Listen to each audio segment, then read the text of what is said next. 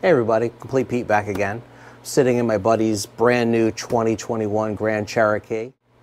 He tried to install a set of the LED retrofit bulbs in here. This fella bought actually two of these. They're one VIN number off on the assembly line. The first vehicle he installed them in, the LED lights work great. This vehicle he put a set of bulbs in and they flicker. I would say that this vehicle is designed to have a halogen bulb in it. You know, these are aftermarket bulbs. You might want to check your local laws and things like that. I know some people have strong feelings about glare and things like that. And I'm not going to get into that. I'm just helping somebody out. So I wanted to take a little bit of time. From what I'm told, and I have been in his vehicles when they had the halogen bulbs, and I've been in them after he put the LED bulb in, and I will say the light output is awesome. It is really nice, really a big step up, because the vehicles are hard to get these days, and he couldn't get one with the LED bulbs in it. He dropped off the box just so I could see what it is. It's the LasFit Pro LED lighting kit. He tells me he loves these people. I've never used these myself, but he loves them. He says the customer care is awesome. They get back to him right away. Any issues, they take care of it. That's kind of hard to find these days, so I guess that's a pretty good reference. This is the Pro Series, and it's 50-watt bulbs. Color temperature is 6000 K, so it's a pure white. Got a 2-year warranty on them, and this is the Pro Series LasFit. So this is specifically designed for the 2021 Jeep Grand Cherokee.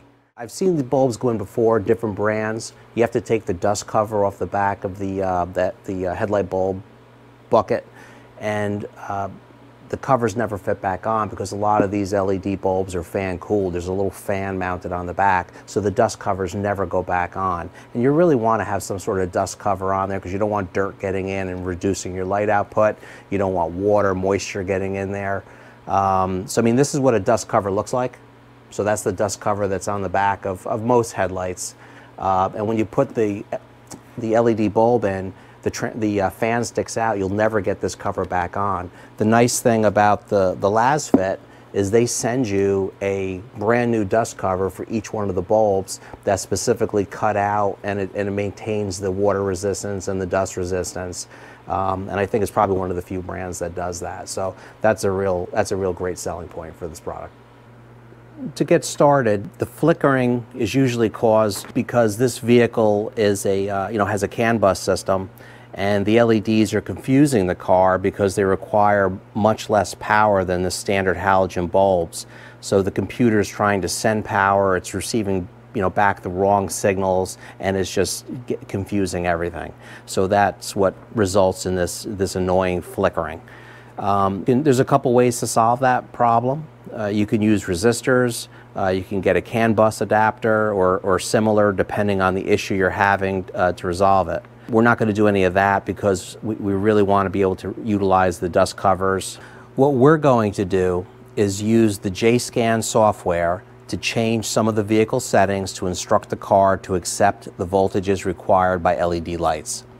And this is going to involve a few steps, which we'll show you.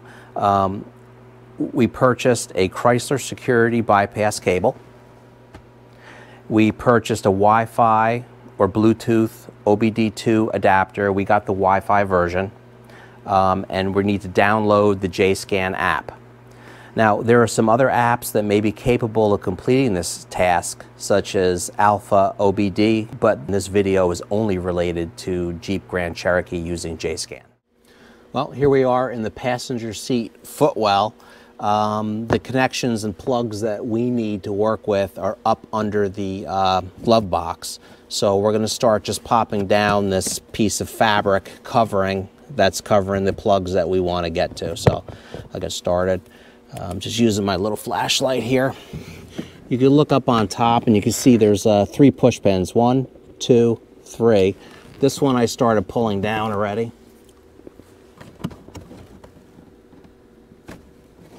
One,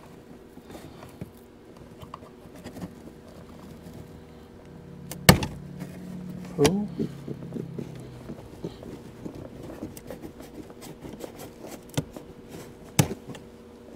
3.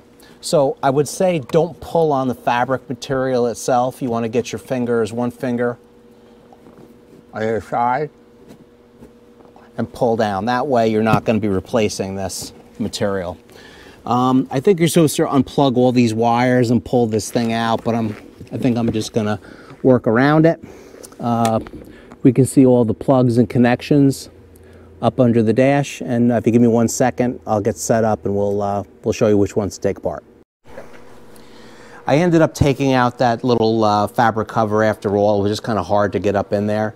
And if you look up, you're going to see 2 small black connectors with multicolored wires sticking out of them. They're pretty easy to reach. You have to contort yourself a little bit under the dashboard, but they're going to pull just straight down. They're 2 different pin sizes, so we can't mix them up. So don't worry about marking them or anything like that. But those are the 2 plugs, and I'm going to get under there and I'm going to pull them out for you.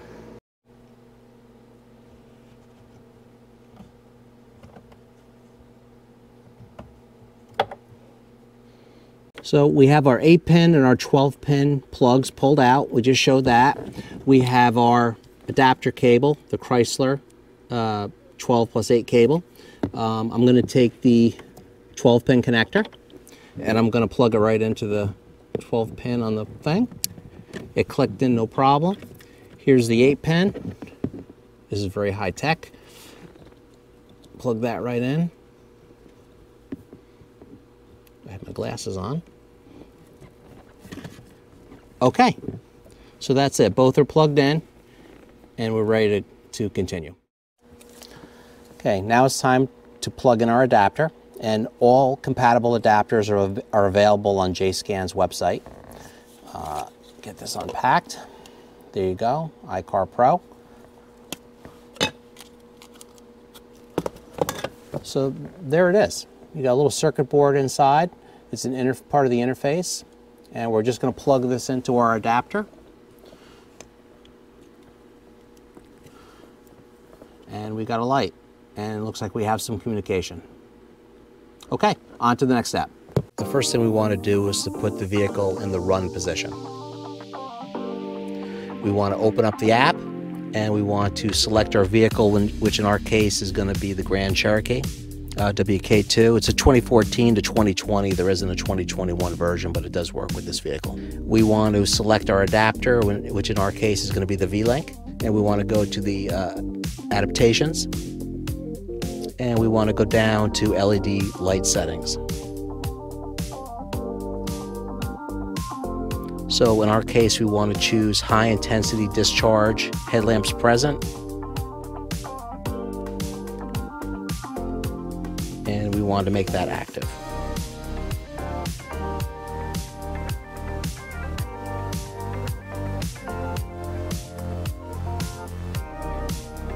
So the changes will be accepted. It might take a minute or so for that to happen. The next thing we're going to do is scroll on down, and we're going to go to the quad headlamps setting, and we want to activate that.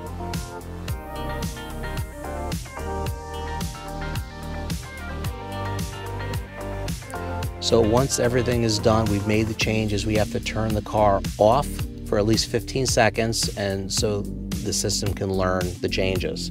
And what's really cool about this adapter is that I'd encourage you to go to the App Store, download, JScan, select your car in the app, and just check out the demo for it. Because you can not only make these changes to these your headlights, you can adjust air suspension, door configurations, whether or not your mirrors fold in automatically, all lighting in your vehicle. You can adjust performance settings, tire size changes, axle ratio changes, trailer settings, vehicle maintenance tasks, vehicle user settings, and much more. It just does a ton of things, where I'm only using it for this one thing right now, but there's a lot of potential for other changes. I plugged in our light harness again, and now we're just going to get this back up into place.